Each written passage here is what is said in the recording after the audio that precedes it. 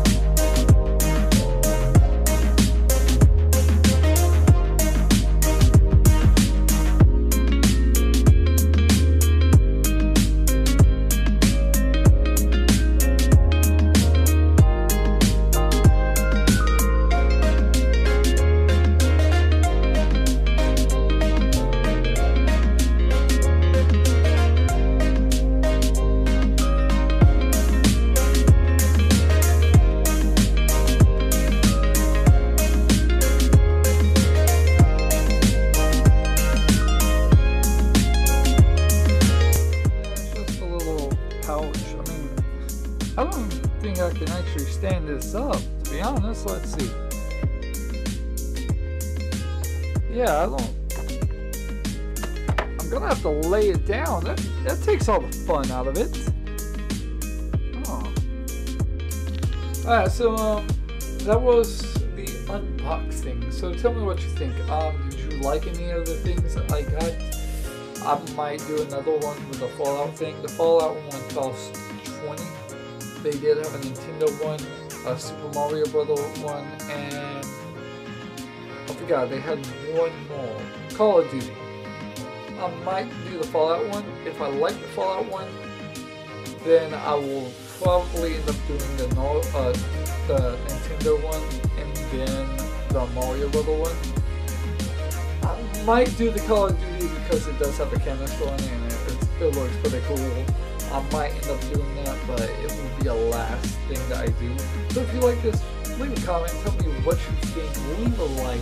Don't forget to subscribe and leave a comment, leave a like, and you know, if you love me, you can go subscribe to my Patreon. You don't have to, but still at least go check it out. I do upload content there. Well, not content, but I do upload statuses. So even if you're not donating to my Patreon, you can go find out the conventions I'm going to and all of that. That's all on my Patreon.